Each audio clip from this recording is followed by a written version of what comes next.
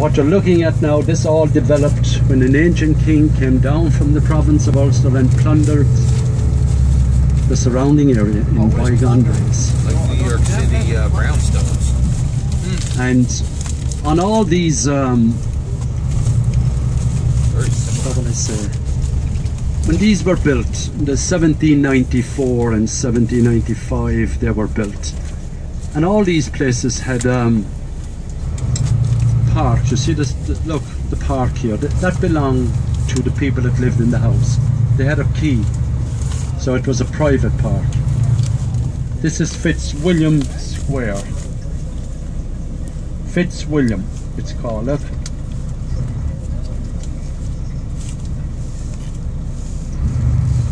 And look at the houses there, look how wide the doorway is. Look at the lovely fan lights, the panes of glass above the doors. Every fourth house had a fan light. There's a scraper outside the door, that was to wipe your muddy feet, because the streets were muddy. And 4 stories over basements. The basements is where the servants work, down there to your left.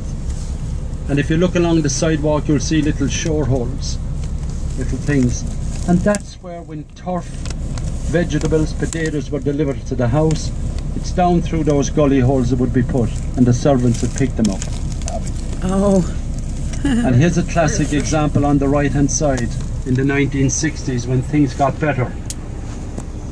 They knocked down 10 of the lovely houses here. See on the right down below me. They knocked down 10 of the Georgian houses. And only for Desmond Guinness formed the Georgian Society, you'd have no Georgian houses maybe.